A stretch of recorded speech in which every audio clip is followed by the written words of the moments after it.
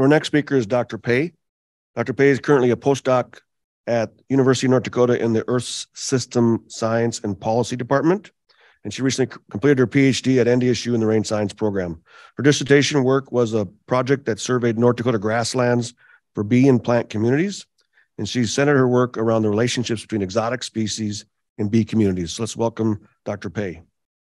Hey, so yeah, my name is CK Pei. I'm currently a postdoc at UND Aerospace, and I recently did graduate from here, and I'll be sharing one of the papers that I did over looking at potential relationships between invasive grasses and bee communities on the grasslands here in North Dakota. So this is a more ecology-based paper study. It's not going to be talking about how to manage grasses or the extent of grasses or anything like that, but maybe it's nice to chat about bees, especially before a break comes. So before I came up here to North Dakota, I worked in the Flint Hills region of Kansas at some really nice native prairie, which was really great to work there, except for it gave me kind of rose-colored glasses in terms of what contemporary grasslands actually are. So when I came up here to North Dakota and started looking at the grasslands here, I was kind of like floored by the amount of exotic plants that there are in the landscape. And so I centered my research on exotic plant interactions with the bee community. Usually the research involving exotic plants and bees has to do with exotic floral resources and how those explain bee communities. And that's really important to look at because bees require floral resources. They're really tightly linked to floral resources. So that's an obvious thing to look at. However, bees do have different needs. So they have nesting needs, which is not part of the floral community. Also, other things, it's not a closed system, you know, other things impact the amount and diversity of those floral resources.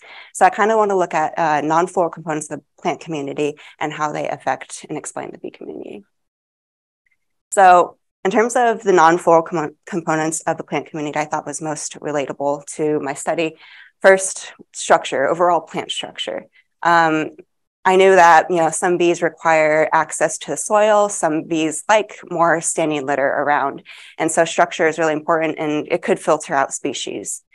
Another thing is just general plant community and plant community diversity. Now I am talking about like the non-floral plant community. And yes, I know grasses flower. I'm talking about the plants that are most used by bees. Bees do use grasses or can use grass pollen, but it's not a preferred resource. It's kind of like, God, I'll take it if it's there, but I'm not going to want it.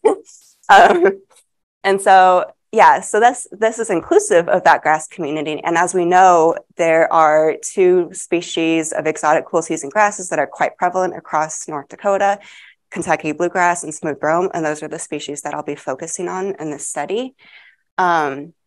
And those are kind of known to, well, naturally, them being present replaces other plant species. They're also known to be really good at creating their own environment that kind of favors them, and maybe not so much the other species. And so I'd expect them to have some influence over things that need that plant community, like bees and pollinators. Another big thing that kind of encompasses everything is just general management. Unfortunately, my data set doesn't address management specifically, but it can provide some sort of ecological basis for informing management actions. So, like I said, invasive grasses have the potential to impact biodiversity, but when you're considering diverse organisms such as insect pollinators, it's kind of unreasonable to expect that invasive grasses or other environmental changes will affect bees all in the same way, since bees are very diverse. So it's kind of like a filtering system. So obviously there's a lot of things that happen that make exotic grass invasions present. So there's probably a lot more factors than the ones I have up there. But like I said, those exotic grass invasions could impact the plant community, decide what kind of forb species are there, which then will determine what bee species can be there which are relying on those plant species. So that's an indirect relationship from exotic grasses to bee species. However, there also are direct associations that could happen as well from exotic grasses to bees. And it's kind of through that structure. So under certain circumstances, especially if exotic grass invasions are left idle and unmanaged and undisturbed, they're allowed to build up these really thick litter layers. These two species, Kentucky bluegrass and smooth brome, are really good at that. And so that would be kind of a direct relationship to bees because it can determine which bees are there, who has nesting resources, who can access the ground. So that can also filter out bee species. And the reason what kind of bee species are there is because that affects the ecosystem services that come from those bees. So pollination services are the main ecosystem service that comes from bees. And so determining like what kind of bee species is really important, especially for what it means to bee function. And bee function is actually, so bee functional diversity is what determines their pollination services. So I like to use this little chart here, figure here, that just shows like crop yield will increase with the more diverse set of bees or pollinators that you have. And so that's focusing on crop systems, but it's the same principle out in natural systems. The more types of bees you have, the more types of pollination services you have to fit many different types of plants. And so it's really important to keep that functional diversity present on grasslands. And so that's why I'm looking at how exotic grasses will impact those services. So some of the ways bees lend their services is through their different functional traits. So I'll be focusing on 4 main groupings today: body size, diet, sociality, and nesting habit. For body size, bees can range in very many different sizes, from a big bumblebee to a small little hylias bee. And that determines what flowers they can visit and what flowers they provide those pollination services to. So bumblebees, for instance, can't land on a little chickweed flower. That's just not feasible for them. For diet, some bees can visit many different plants and use pollen from many different types of plant species, while others, and those are generalist species, other species have to use a specific type of plant, even down to a species. So those are specialized bees. So that determines which plants they provide those pollination services to. Sociality, bees vary greatly in their social groupings. Bees can be super social. It's like honeybees and bumblebees where you have a main egg layer queen and a lot of workers helping out. But most bees are actually solitary, where they collect their own pollen and provision their own nests themselves. And that can be important. And these social strategies kind of influence their foraging strategies. So that'll affect how they provide their services. There's also kind of traits that fall between the diet and sociality groups, and this is called parasitism. So there are bee parasites. There are kleptoparasites, which enter another bee's nest. The parasitic larvae will kill the host larvae and eat all its food, so it's stealing, so hence the word klepto. And then there's also other kinds of parasitic bees. So parasitic bumblebees, for instance, kind of take it a step farther. They enter another bumblebee's nest, take out the queen, and make all the workers work for them. So it's kind of a pretty cool thing. And then for nesting habit, bees nest in very many different ways. Most bees nest in the ground. However, some bees have to dig their holes. They're programmed to dig their holes. Others are programmed to use existing cavities. They can't dig it themselves. They have to find those cavities. There's also cavity nesting bees, which I separated out because those ones will nest in like pithy stems and other kind of existing cavities. And I also have a hive here as another category. North Dakota is the biggest honeybee producer in the US. And so we have lots of honeybees here, but honeybees don't really live anywhere like the native bee species that we have. So it's in its own category there. There's other functional traits, but those ones are the 4 I'll be focusing on. So it is important to keep in mind that we want to maintain this functional diversity on our landscapes. But bee diversity is affected by certain things. So resource loss is a main one, just general grassland reduction, fragmentation of those grasslands. Also, resource loss can take form in the change of resources. So we do have a lot of exotic species, and that changes the availability of resources to bee species. And as we know, these are very, very common things in the Northern Great Plains. We have lots of cropland, and we also have lots of exotic species. So. And because exotic grass invasions are expected to, but also have been found to influence the plant community, I would expect them to contribute to bee resource loss. However, this question, as far as I know, hasn't been really looked at. So this is kind of a first look at the relationship between invasive grasses and associated plant characters and the bee community. There is a related study in Canada, I think, that they used non-floral components of the plant community, but I don't think they included the invasive grass aspect, unfortunately. There is, since it is the first look, I kind of just wanted to see simple linear relationships between invasive grasses, also the related plant community characters on bee communities and forb communities. I also wanted to determine how those different plant community characters influence and shape the structure of bee and floral communities, forb communities, I should say. Second objective, we'll be looking at the relationships between those plant community characters and different bees based on their functional traits. So for methods, this data comes from a statewide survey of bees, plants, and greater plant communities across North Dakota. So this was conducted between 2017 and 2020. In this project, there's a total of 477 grassland sites that we surveyed at. And they're managed by many different agencies down here, public, and we had about 120 something private sites, as well as a couple NGOs. However, for this particular study, I filtered the data set to use data from 67 sites. The reason for that is because I limited the data to 67 sites because I only limited it to the sites that received 2 different bee sampling methods. The reason I did that is because insect communities are super hard to get good measures of. And so when you use different methods, it's a better representation of the present bee community because they all have their own biases and stuff. So the first method that we used is netting surveys. So that just involves observers netting for bees basically within a plot. And our second type of method was bee bowl surveys. And those were colored cups filled with soapy water that were kind of placed out on a transect out in the grassland and left on the site. For us, it was 24 hours. And then we could pick up the samples the next day. So bees are attracted to the color and they'll fall in. So each of those 67 sites were visited 2 times with both bee sampling methods. And this gives us measures of relative bee abundance, species richness, and diversity at each site.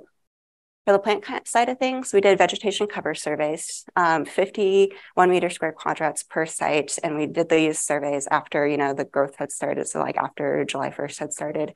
We estimated the cover of 3 different grass species, or 3 different grass groups. So Kentucky bluegrass, the mountain smooth brome. Also, I have a category called other grasses. And other grasses are because it's not really feasible to train the 30 plus technicians that we had on our team how to identify grasses. I wouldn't feel very good in that being very reliable. And so we group those into other grasses. You can kind of translate that as mostly native grass species. However, it is inclusive of other exotic grass species that just aren't Kentucky bluegrass and smooth brome. So also estimated the amount of bare ground. We measured litter depth and the cover of each forb species in the quadrat. So that gives us measures of the grass cover, amount of bare ground, litter depth, and a couple forb richness or forb diversity values. So for the first objective in terms of analysis, we just used generalized linear mixed models to see the associations between invasive grasses and litter depth and forb richness with our bee abundance, bee species richness, bee Shannon diversity, forb species richness, and forb Shannon diversity. And after we saw those linear relationships, we looked at which one of those predictor variables kind of significantly contributed to the bee community space, and we used ordination methods for that. Now, for objective 2, for the functional part, I did a method called fourth corner analysis, which is a way to associate different environmental variables. So those grass cover and litter depth and forb richness to functional grouping. So bees based on diet group, sociality group, body size, and nesting habit. For general results, so I had 20,000 bee individuals from 182 species found from those 67 sites, and then found 249, estimated the cover of 249 forb species. For the grass side of things, this is just a map of relative cover of Kentucky bluegrass, smooth brome, and other grasses found on our sites. So it'd be really cool to see this with like all 477 sites across the state. You kind of it's tempting to look at trends and be like, oh, there's a lot of Kentucky bluegrass in the prairie pothole region, but I wouldn't probably try that right now with this particular number of sites. But what you can say is, wow, there's a lot of exotic grasses in North Dakota. So for the first objective, when we're just looking at linear relationships, I plotted the estimated coefficients and the 95% confidence intervals. If that confidence interval crosses that 0 line, that means it's not significant. If it doesn't, and it's on the right side, it's positive association. If it doesn't, and it's on the left side, it's a negative association. So B abundance, we didn't find any relationship with any of the variables that we included. I don't really like using B abundance, but a reviewer made me do that, and so I included that. And so B species richness, the only thing that we found that impacted was associated with B species richness and B diversity was Forbes species richness. And that kind of follows a lot of things that we know about bees, is that they like the amount of Forbes there. So, but when we looked at the bee community, and this is bee community defined by genera, and I know it's stupid of me to include like a 3D narration, but I like it because of the perspective, and it gives you a better like look at where things actually are falling. But this is narration, and oopsie doopsies. These names are the names of the bee genera, and with this, you can kind of translate it as like things that are closer on the plot are more associated, and things that are farther are not. So what we're looking at here is these are the axes highlighted in yellow here. And these, I plotted environmental vectors here. So those are highlighted in blue. And in terms of the relationship between the bee genera and those vectors, if it's closer to the line, that means it's more associated as if it's in the direction. If it's in the opposite direction, it's associated, but in the opposite way. So what we found here is that Forbes species richness was a significant contributor to the community space defined by bee genera. And litter depth was also, we also found that litter depth was also significant contributing to the space too. So really interesting that another method would pull that out. I think something interesting to pull out is, I thought it was interesting that honeybees and bumblebees were really associated with grasslands of really high litter depth in Kentucky bluegrass. I have some theories on that, and I think like one of them is bumblebees might benefit from some more cover, and that was from previous. I have a previous experience that kind of saw that a bit. Flattening it on a 2D surface and using the bee community as their species, which are so this the species name here. This kind of gives us more, more specific look into the bee community. It's just not useful unless you know these names and you know like things about these species to look at. So like here, there's like those bumblebees and honeybees. Really interesting was bare ground. There's lots of ground nesting bees here, or things that dig holes. So that's interesting. Opposite direction were those bumblebees. Another interesting thing was like there's a couple species that are specialists on pollen. So some of them were really associated with Forbes richness. So, but like I said, unless you know things about those species, it's not as helpful, which is why we do the functional stuff later on. For the Forbes side of things, Forbes species richness and Forbes diversity were positively associated with the presence of other grass species. So like I said, most of the other grass category is the native grass species. So it kind of makes sense that there could be more Forbes diversity on sites that also have more native grass presence. Litter depth was negatively associated with Forbes species richness. So the more litter there were, less Forbes species. Oopsies. And Forbes species Shannon diversity was negatively associated with smooth brome, which is interesting. And I swear these plots are different. They look very similar. That freaked me out the first time I saw it. So, but they are different. So on the Forbes community side of things, what we found was that litter depth and smooth brome were both significant in contributing to this community. So what I thought was interesting here is that sweet clover, alfalfa, and this little triangle, Canada thistle, really associated with areas of high litter depth and smooth brome. So that was kind of interesting. The functional results. For the functional results, fourth core analysis gives you these like nice little grids that show the association or the correlation between these variables. So if it's blue, it's a positive association. If it's red, it's a negative. And if it's darker, it's more. If it's less dark, then it's less. And so this is the diet breadth category, nesting category, sociality category, and body size category. So for the first one, some things that were interesting was that allegalactic bees, which are specialist bees, negatively associated with litter depth in Kentucky bluegrass, which I thought was interesting. Weirdly positive relationship, weakly positive relationship with smooth brome. I'm still trying to think why that could have happened. One thing is like these kind of all, you have to think about results from other groupings and see whether that can explain things, which I'll kind of point out later. Generosities, which are the polylactic species, they were positively associated with forb richness. We're the only ones positively associated with forb richness. And that was, I mean, my best explanation for that, my best guess for that is that if you eat anything, then maybe you benefit a lot from being in a place with lots of forb species. I don't know if that's correct, but that's what I was thinking. Now, the nesting category is really interesting because it's kind of nice when something just like works out the way you expect it to. And so ground nesting bees were negatively associated with litter depth. So they need access to the ground. That makes sense that they, in places where there's lots of litter, they can't access the ground much. Maybe there's less ground nesting bees. They also were less in places with higher Kentucky bluegrass. Opposite of that were cavity nesting bees. So bees that rely on like the presence of pithy stems and standing litter, positively associated with litter depth. So that was kind of cool that that worked out that way. What was really interesting here in the social groupings is that the primitively used social bees, which are sweat bees, somewhat sweat bee species, negatively associated with litter depth, but you have to think that they're kind of all related. So you have to think of multiple categories. So those sweat bees are, ground nesting bees too. So I don't know if, that probably has something to do with those results. Also used social bees, which are the social ones like bumblebees and honeybees, positively associated with litter depth and Kentucky bluegrass.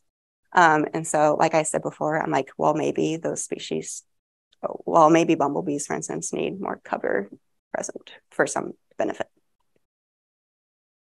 For body size, small bees were positively associated with the amount of bare ground. And like I said, it's all kind of related. So you have to think about a lot of the small bees are, those Lasiogossum species, so this primitively social species were ground nesting bees. And so that could make sense there. Medium-sized bees negatively associated with forb richness, and pretty strongly so. But in this category are honeybees. And we had very many honeybees in our samples because this is North Dakota. And so honeybees are actually known to not really go so much for places with lots of diversity. They're more so influenced by the quantity of resources. And so that could be an explanation for that. So what we found is that really only forb species richness mattered in terms of the simple linear relationships, but there's more ways to analyze this. What we showed when we looked at communities, that litter depths were also important here. And then what we saw is like, it really depends on the species. So like invasive grasses and other plant community characters like litter depth, just how they affect bees just determines on the type of bee that you're talking about. Litter depth had negative associations with forb species richness, and smooth brome with overall forb diversity. So in other grasses, communities with other grasses were positively associated with forb species richness and diversity. Smooth brome and litter depth were important to shaping the forb community. So I think litter depth requires a lot of attention from these results. So basically what we learned here is that, maybe forb resources are probably more important in explaining the bee community, but we don't know that for sure. However, what we found was that plant community characters associated with invasive grasses and just non-floral aspects are important in shaping both bee and forb species. Kind of the star of the show, at least in my opinion, is litter depth and how they affected both the bee and forb communities and have a strong association with them. And because both bees need different varying sources or varying types of litter depths, it's important that we maintain structural heterogeneity across grasslands, and that comes from the heterogeneous application of disturbance processes, such as those fire grazing. Haying would probably disturb some things. But it's not unrelated to invasive grasses, because if left idle, Kentucky bluegrass and smooth brome are really good at making those thick litter layers. And they're really good at making those thick litter layers like homogeneously across the landscape. So especially if you do have invaded grasslands, you do really require disturbances. So this project was a first look at this topic for the Northern Great Plains, at least. And so it provides a gateway for other research to perform. So since I'm looking at indirect relationships, an obvious kind of logical way forward is to look at path analysis and structural equation modeling to investigate these indirect relationships, which I've thought about and I'm probably going to do, but I think it just requires more thought. I'm really scared of making bad models. And because I know how important floral community is, I need to add these floral measures into this mix because that could explain plant diversity maybe more in terms of how it relates to bees. Another thing is I need to make sure that my measures are sufficient for some like variables. Also, I want to just see how important are these non-floral community characters to the floral community characters. Do we need to be even spending time thinking too much on it, or is floral aspects more important? So that'll kind of be my next direction with this topic here. So this is a huge project and had a lot of people involved with it. So I'd like to thank all the agencies that let us survey on their land, as well as all the private landowners who volunteered us to come chase things on their land. Also our field crew here, also lots of different lab help and other help, as well as my current department for letting me come here today. So great, that's all I've got. I'd be happy to answer questions.